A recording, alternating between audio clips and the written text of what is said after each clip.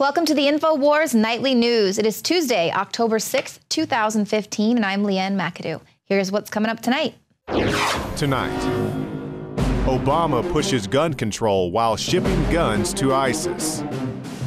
Then, feds spend major cash on robot teachers. After that, the Strong Cities Initiative to control police. And Matt Drudge surprises the INFOWARS crew. I'm not really a fan of like rock stars, movie stars, people like that. I like politics, and I'm sitting there during that 70-second break, and Matt Drudge rounds the corner over here, and it was just like total and complete deer in the headlights, and I'm still double taking here. And then he's hiding over there in the shadows right now. I'm not kidding. They're going to say this is another conspiracy theory. And we got Anthony Gucciardi. Is Matt Drudge over there? He is over there. That's next. Come on, just for a second to give the national media a heart attack. Nightly News. Can you just walk over here behind the stage? You're not going to believe it. No, see, it's right around this way. I haven't had one photo in 8 years. I want more candy. I want more video games. Lie.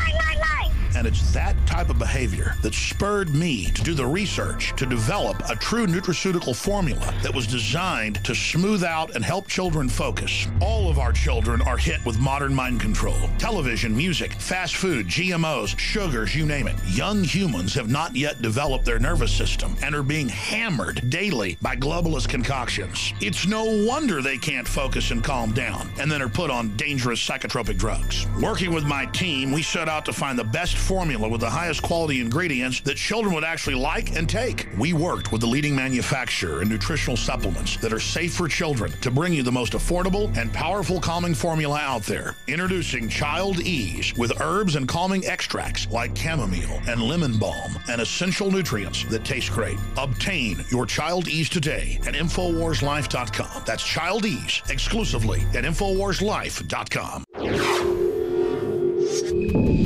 Well, it's been a very interesting day here at the INFOWARS studio. Matt Drudge swung by, a total surprise. Alex was flabbergasted, and it was quite exciting. He was here back in the studio giving an impromptu interview, and all of the highlights from that are going to be coming up later in the show. But he was here just discussing some of the things that he thought were really the most important stories for people to be focusing on. One such thing is technology, and to just kind of watch this rise of the robots, watch artificial intelligence, and how all of these things are going to be augmenting our society.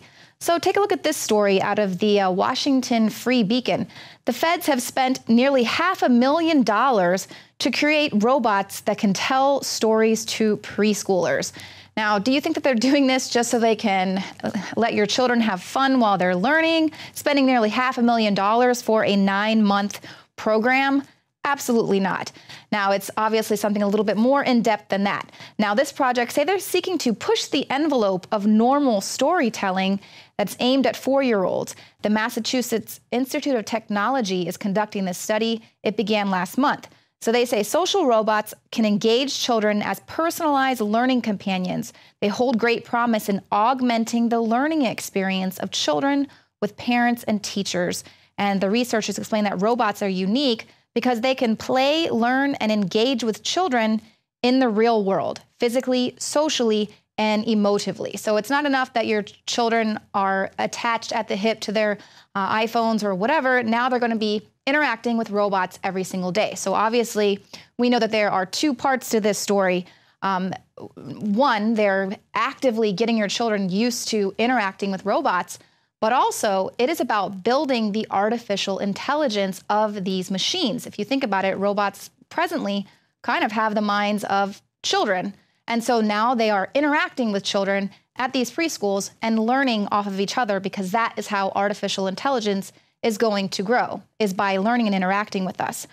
So basically they say that this project is going to develop these robots that can act as tutors to tell preschoolers long stories, and they're going to assess the efficacy of an autonomous, personalized social robot that engages as a learning companion on the language development of preschool children. So not only are these preschool children going to be getting their language components there helping them with the language development, but the robots themselves, the artificial intelligence, can also develop its own language. So that's what's really happening here. And they're going to be developing a new personalized story generation algorithm. So like I said, that project's going on for 9 months. So of course, they're introducing your children to this new world of robots. Let's think about it. These 4-year-olds, when by the time robots are ubiquitous, they're going to be the ones that are going to be buying all of these new robot toys, and they're also going to be interacting with them. For instance, a story out of Fox News, a robot sold us a Chris Cornell CD at Best Buy. So we've talked to you a lot about the rise of the machines, how they're going to be taking over jobs. And here, this person, this author here, went to Best Buy to buy a CD, which is currently, a decidedly old-fashioned medium. And they didn't speak to a human being the entire time. It was a computer and a robot that smiled and handed them their CD there at Best Buy. So we already can see those jobs kind of going to the wayside. But now, out of the LA Times, your next boss, a computer algorithm. So they're talking about how computers are beginning to learn on their own. Years of research into artificial intelligence is beginning to pay off. And this article goes on to talk about many of the ways that artificial intelligence is already ubiquitous in our life. We might not even recognize it. And this is Pedro Domingos. He discussed this subject with the Times. He's the author of a new book, The Master Algorithm, How the Quest for the Ultimate Learning Machine Will Remake Our World. And he goes on to talk about how this machine learning appears to be poised for rapid proliferation throughout our entire society. And they say, should humanity embrace machine learning or fear it? And he said, there's much to embrace and fear in machine learning. And of course, he talks about there are some quite helpful things that machines can do for us. He also says that it will eliminate many jobs, but it will also create many new ones. But perhaps the biggest danger is that machines will cause damage while trying to serve us because they take our wishes too literally or because they lack common sense. So learning algorithms are already making a lot of important decisions every day, from who gets credit, who gets interviewed for a job, or who gets flagged as a potential terrorist. And they make mistakes. The cure for that is to make them more intelligent. And so this is one of the big arguments that people have with autonomous weapons. These things are already being developed. They're already working on them, already being semi-autonomous, where they might have a human deciding to fire a machine gun or something like that. But very rapidly coming down the line, we have these autonomous weapons that are going to be deployed on the battlefield. And now the UN is basically concerned about the fact that the US and the UK is trying to delay their talks because there are so many of these autonomous weapons in development that they don't want to put any stops on being able to use these in the battlefield. So this is the United Nations. They've been warning that these delays in lethal autonomous weapons or killer robots are moving too slowly. Lobbying for a preemptive ban on the weapons is intensifying at the UN General Assembly. But a deal, they say, might not emerge quickly enough to prevent these devices from being deployed. And observers are saying that the US and the UK are seeking to water down an agreement so that it only includes emerging technology, meaning that any weapons that are put into practice while discussions continue are beyond the reach of a ban. So, of course, the concern is that a lot of money is going into the development of these autonomous weapons. And so if there is a ban on it, they're going to want a return on that investment. So a ban would, of course, put the kibosh on that. Now, Noel Sharkey, he is going to be a guest of ours tomorrow on the 4th hour of Overdrive that I am hosting, so be sure to tune in. But he was interviewed for this story. He's been interviewed a lot. He goes to speak to the UN many times about the threat of these autonomous weapons. And he's talking about how China wanted to discuss existing and emerging technologies, but the wording that was insisted on by the US and the UK is that it is only about emerging technologies. Ostensibly, this is because there is concern that we will want to ban some of their current defensive weapons, like the Phalanx or the Iron Dome. However, if the discussions go on for several years, as they seem to be doing, many of the weapons that we are concerned about will already have been developed and potentially used. Now, Sharkey goes on to detail some of these weapons that are being used. For example, the X-49B, it's a fighter jet that can fly on its own, and there are already contracts for swarms of autonomous gunships.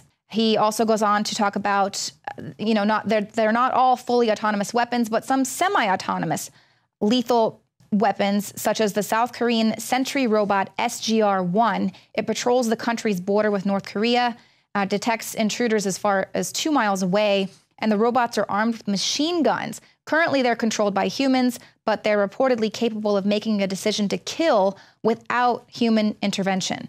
Israel is deploying machine gun turrets along its border with the Gaza Strip, and the UK's Taranis fighter jet flies autonomously and can identify and locate enemies. And he goes on to talk about the fact that they are not just looking to get one fighter jet, but to actually have the edge on the battlefield. They are looking at swarms of these autonomous fighter jets. That's the concern that he is most concerned with there at the UN. One thing that I think is clear with young people and with adults as well is that we just have to be repetitive about this. It's not enough to simply have a catchy ad on a Monday and then only do it every Monday. We need to do this every day of the week and just really brainwash people into thinking about guns in a vastly different way. And indeed, we are seeing the effects of that brainwashing to this very day. Now, Obama immediately put out the call to all of his minions in the media to start politicizing this latest shooting, and of course, that's what's going on. A Washington Post editor is saying, "Repeat after me, a gun-free society." He's talking about, this is Washington Post editor Fred Hyatt, and he is talking about prohibition, mass buyback, and a gun-free society. Repeat after me. Let's say that once again, a gun-free society. So this is what he believes it's time American citizens take back the Second Amendment from the NRA. Where have we heard that before? I'm pretty sure Hillary Clinton just used those talking points. But he's saying, doesn't this seem logical? Doesn't this seem much safer? I understand how difficult it would be, but it's a matter of changing the culture and norms of an entire society. It would take time, but he says only then will Congress and the Supreme Court follow. So there's that brainwashing of society. CNN as well. There was another op-ed by Jay Perini, who is a poet and novelist. He's also a teacher, and he goes on to also say, confiscate guns, make it illegal to own them. So, of course, this is the argument that people have said all along. Background checks today, confiscation tomorrow. They're making their agenda very clear here. Meanwhile, someone who was actually a survivor of this Oregon shooting has come out saying she and her entire family oppose gun control. And the family says the real issue is having armed guards in school.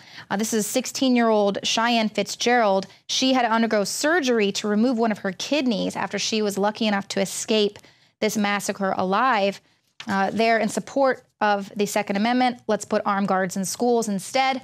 And of course, once again, what we say that they're never going to point out is the fact that there are anti-depression drugs connected with these school shootings. Now, there's a revelation that the shooter, Chris Mercer, used a screen name Lithium Love, which, of course, lithium is used to enhance the effects of SSRI drugs. And he also made a number of social media posts about popping prescription pills. So, of course, the Oregon community and the city leaders have said Obama isn't welcome to come grandstand here at the funerals. He's not welcome to come push his gun control agenda. Dozens of people were interviewed. They said, we don't want him here. So, of course, that's what he's talking about. Gun control, not SSRIs, not religious tolerance. And, of course, our president there, on the very same day that he's pushing for gun control, he arms ISIS-linked militants. He authorized the shipment of guns to the Syrian opposition, also known as these ISIS-linked militants, on the exact same day. And he did the very same thing after the 2013 D.C. Navy Yard shooting. So the U.S. is the biggest arms dealer in the world. They just want to disarm Americans. We're not going to stop all violence. Violence exists around the world, sadly. Part of original sin. But our homicide rates are just a lot higher than other places that, by the way, have the same levels of violence. It's just you can't kill as many people when you don't have easy access to these kinds of weapons. That was President Obama on one of his more recent campaigns.